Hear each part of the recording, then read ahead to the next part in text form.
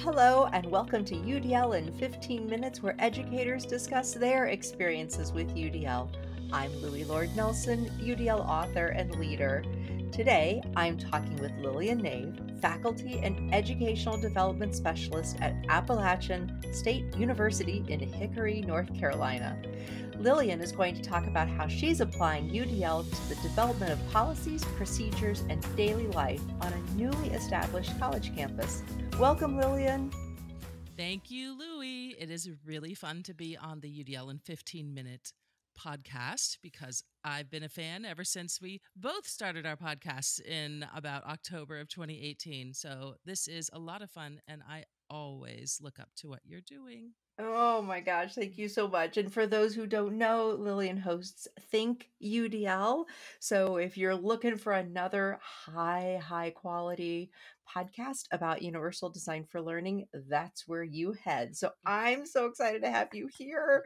Okay, so can you offer a bit about who you are, what you do, and how you came to know about UDL? Absolutely. I am a former faculty member. So I taught in higher ed for about 20 years.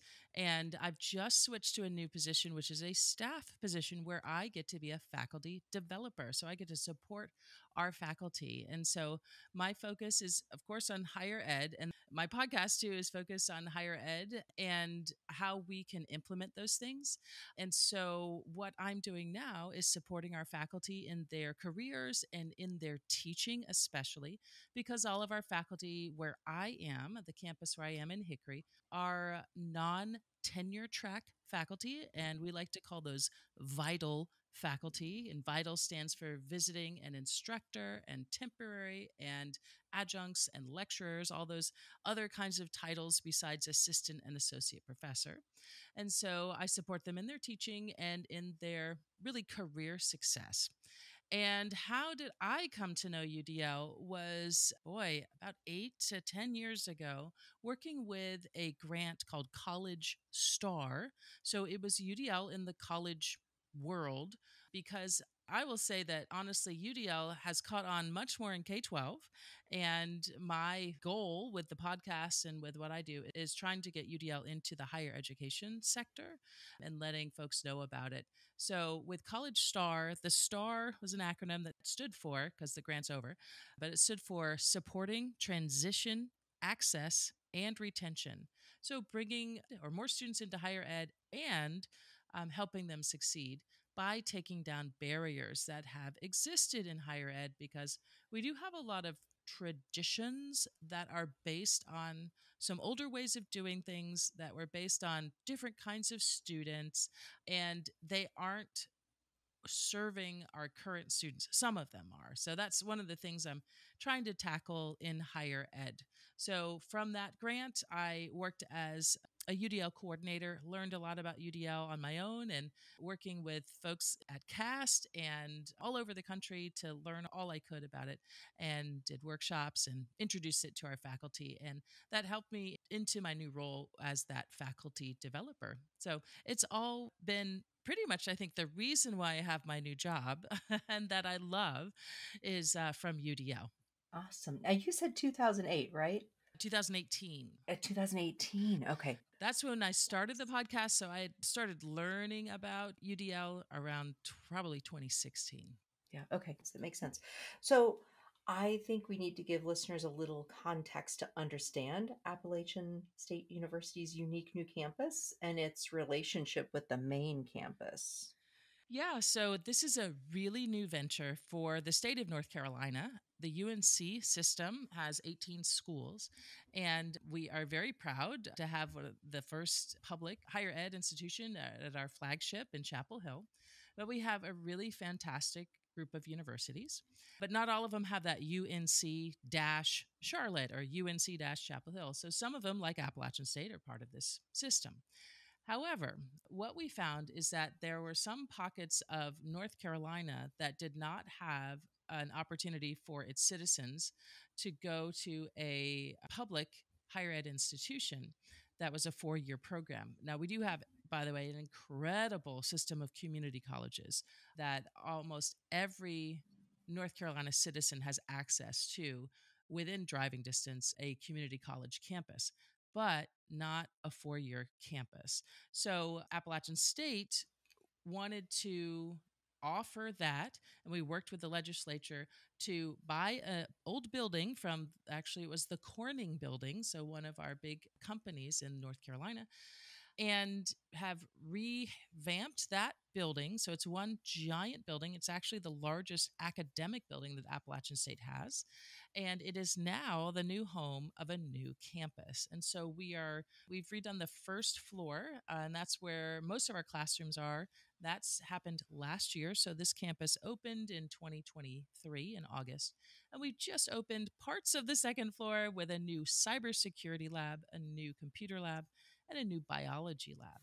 So, this is a way to make higher ed more affordable for the citizens of North Carolina, for students who do not want to go away to a 4-year campus and live on campus, which is far more expensive than if you were to commute to a college campus. So, App State has now, we'll say we are kind of three entities. We have the Boone campus, which is about an hour north in the beautiful mountains in the Blue Ridge, right on next to the Blue Ridge Parkway.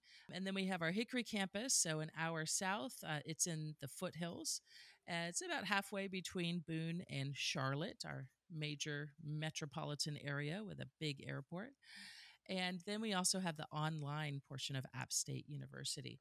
And one other thing that we're venturing into as well is a new entity called Project Kitty Hawk, which is for older adults or returning students to complete their degree. And Project Kitty Hawk is an online program, but it's not in the traditional semester sense. It's in shorter, like 8-week, almost micro credentials in order to get a 4-year degree. So this new campus is very much functioning like a community college campus. There are no dorms. Students will come every day. The building closes at night, that sort of thing. And all of the faculty, though, are within their departments that actually reside in the Boone campus.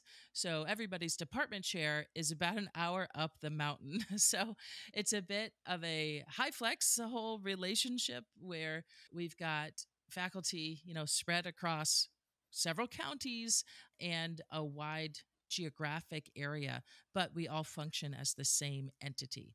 So we did not create a new UNC Hickory, right? That would be a brand new university for our system. Instead, we've added a campus to one of our universities. Got it. So that's yeah. So I'm really intrigued by that design because, like you've said, you're Yeah. serving those folks in that area, the driving distance. So they drive in and not staying there, Hmm. but still having that Yes. connection to the main campus, like the hour away up the hill, up the mountain. Yes. So what I'm interested in is how you've been using UDL to establish everything from those quality instructional practices to the effective procedures. So, like you explained, these are non tenured faculty, vital faculty, which I love Yes. that acronym. That's great. So, maybe Yeah. start with that instructional piece because you have that mixture. Yeah, so a lot of our faculty are practitioners in residence. So when I made up or used that vital acronym, we didn't have practitioners in residence back then. So I might have to change that one. but that means they've come from an industry because one of our main majors at the campus is business. So we've got a really fantastic Walker College of Business at Appalachian State, and a lot of folks will come to App State for a business degree. And so, in order to staff, a lot of the professors that we have at the new campus in Hickory, we're drawing on folks who have a lot of real world experience because this really is serving students who want to get that degree to go work. They are coming to App State's Hickory campus because they want to really put in practice. They're very practical students. They want to get a better life. Actually, about 70% of our students are first generation too. So let me Mm. go back to the faculty and say these are folks that are really student focused. They want to teach, but they have so much to share from their previous backgrounds. So we have a lot of folks who are, first of all, new to Appalachian State University, right? So, which has all of its policies and procedures and things that happen on a college campus. But then we also have many of these faculty who are coming in having great success in their business world or as teachers. We've got a big education program, and they haven't taught in higher ed before. So it's a lot of onboarding of new faculty. So that means that there's a lot of how do you translate that knowledge that you have into teaching students? And that's difficult. That's difficult for anyone coming right out of your graduate program, with a PhD. It's very rare that college faculty get a background in how to teach. So people don't know about how the brain works. We don't know about what's the best teaching practice for chemistry or art history, right? Or economics. We just sort of wing it like, okay, I guess I'll just tell you what I know.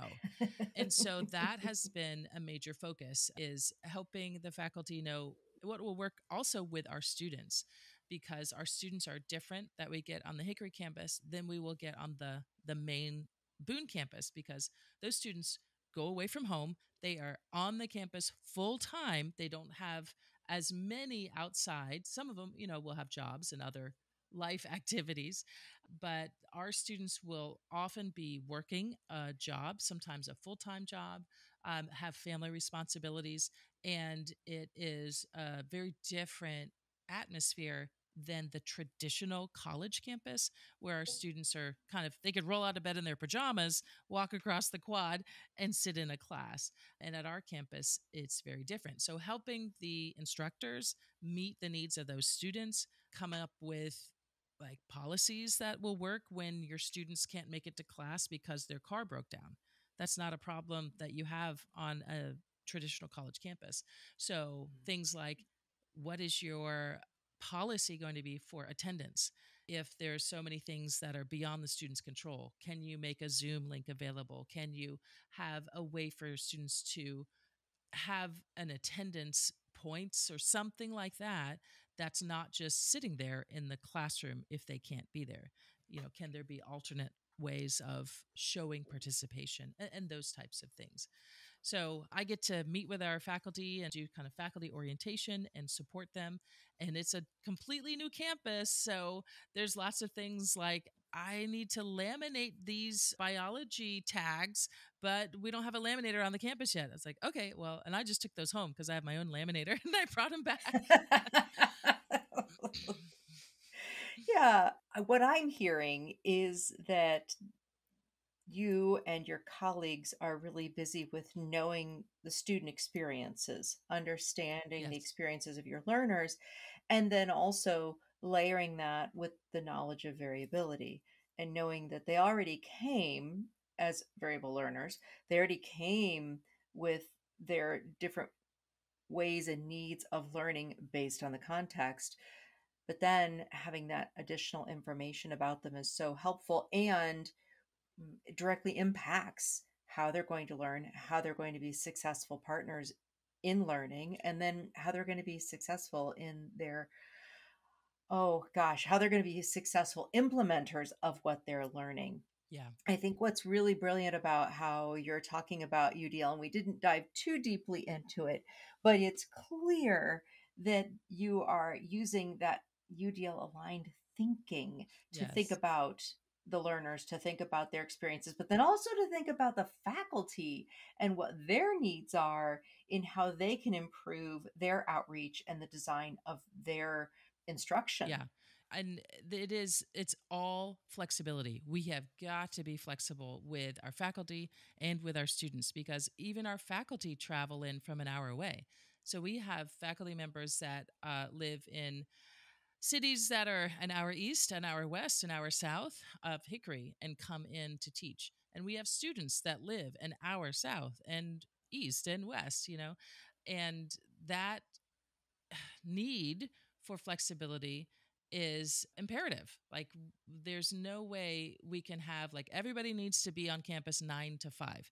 And that just doesn't work with a lot of faculty schedules, that they're really coming into campus to teach on the days that they teach, and they'll have their office hours in. But let's say, all right, everybody needs to be here on a Wednesday. That's, a 2 hour, 2.5 hour round trip. So let's make a Zoom link available for Mhm. meetings.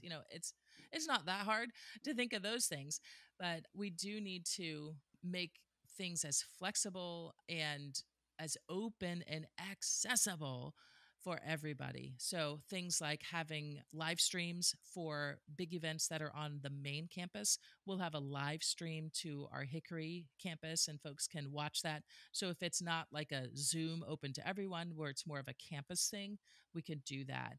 We're trying to also link our students up to the main campus in Boone with things like a big football watch party we're going to have, because that's one of the things that Appalachian is known for after several national championships. And so it's part of the vibe, the Appalachian experience. And so instead of busing students up to a game, which we tried already last season and had a big Hickory Day there, we're going to have a big watch party, at the Hickory campus with, wings and tailgate food and stuff like that. So trying to make equivalent experiences and also unique experiences for the students, and being flexible enough with our faculty that it's not onerous to do this. And we've got classes that are sometimes really small, like 5 students. I've got one with 7 students this semester, so it's really fantastic actually to get to know your students so well. And then we've got some, much larger classes, and it's difficult when, if you've got 20 students and you've got 4 sections, and maybe a quarter of them at any one particular time might have difficulty getting to campus. Oh, I'm sick, somebody got COVID, I can't come in.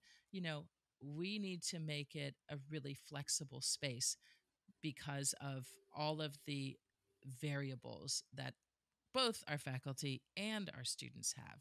So that's a lot of what my job is thinking about how we can do this flexibly and accessibly. So a lot of, all right, do we make sure, is this new floor that we just opened, is that accessible? How are students using the elevators? Do they have access to all the elevators, at least physically too, and moving around in the classrooms? And do they have access to all this information? With a new campus, we need to have a lot of communication and lots of ways to communicate so students know what sort of opportunities that they have. So lots of signage, lots of we have those digital Scala slides, to Mm. tell students about what's going on. And then we send out emails, but students don't read emails, and we all know that. So what sort of social media is going to happen is we can use. So it's a matter of like translating all those traditional campus things where you would just go and put like a thumbtack a piece of paper up and say, come over here. Our students are not in the building all that, you know, to see everything, or they might not be able to. There's not like the campus dining hall where everybody goes, right? So that Mhm. sort of thing, just have to keep thinking about different ways to reach the students, because it is not the traditional campus. So the traditional ways of doing things, of teaching, of getting out information, all of that has to be modified for a new campus like this. What I was really taking away from what you just shared is that Appalachian State and you and those with whom you are partnering, you're modeling that hyperflex. You are modeling that flexible thinking rather than the very old model of, well, if they don't read their emails, that's their problem. The old thinking of this is the way we do it and we're not going to do it any other way. But instead, but then there's the sway. There's that whole big sway that people will go on, which is, well, that means we have to do it 100 different ways. Yeah, And no, no, no, no, no. You're finding the efficiency in, like the example of communication. You're finding and using the efficiencies that we have in communication. You're likely yeah, communicating much the same message. You're just doing it across different platforms, which once that process is put into place, we're talking a 2-minute thing. Figuring it, yeah, it's effective. And so instead of saying, well, grumpy person saying, oh, they have to they have to only use the email, or getting caught in a system that is not well designed. And so it's using all sorts of different communication platforms, but not using them effectively and efficiently because they're not using them in the way that users use them. You guys are finding that center point that is all driven by UDL aligned thinking. And I think it's just brilliant. Yeah. And I am here to say today in 2024, I think this is the future of education. It has to be Mhm. flexible, that not as many students are going to go away from their families, from their culture, from their lives, from their jobs, and do that 4 year experience. It's expensive. Students are finding that sometimes they aren't ready for it when they're 18, that you can get a college education that's less expensive, that serves your purposes, that's flexible, and that takes you where you want to be in a completely different way. And I think that's where we're headed, and we need to be prepared for those students. Yeah. Thank you so much, Lillian. I really appreciate that. I appreciate this conversation, and I think that listeners are going to find value in it, especially because we are talking about that UDL aligned thinking and how to apply that, and not necessarily going through the specific guidelines of it, but rather knowing the gestalt of the framework and saying, I can take this and apply it to what I'm doing. So thank you for modeling that. Absolutely. Thank you. And thank you for having me on the podcast. I love it. You're welcome. So, for those listening to this podcast, you can find supplemental materials like an image montage with closed captioning, that montage with audio descriptions, a transcript, and an associated blog at my website, which is the udlapproach.com/podcasts. And finally, if you have a story to share about UDL implementation for UDL in 15 minutes, you can contact me through the udlapproach.com. And thanks to everyone for your work in revolutionizing education through UDL and making it our goal to build learner agency.